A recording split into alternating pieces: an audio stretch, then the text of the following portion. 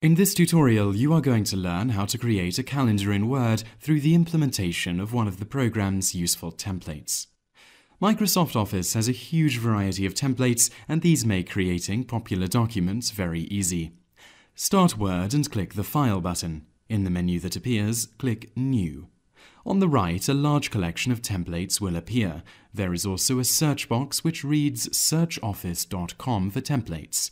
Into this box, type calendar and then the year that you want the calendar for, here 2013. Word will search office.com and the results will be displayed below.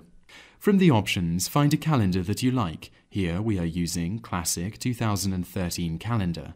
Double-click on its icon and it will download and open. This calendar has 12 pages, each of them representing a month. Now you can go through and enter all of the events that you already know about, such as birthdays. It is also a good idea to remove the tips that are on this calendar as well. Simply click on them and press Delete on the keyboard. Now you can easily print the calendar or just save it for future use, and that is how to create a calendar in Word.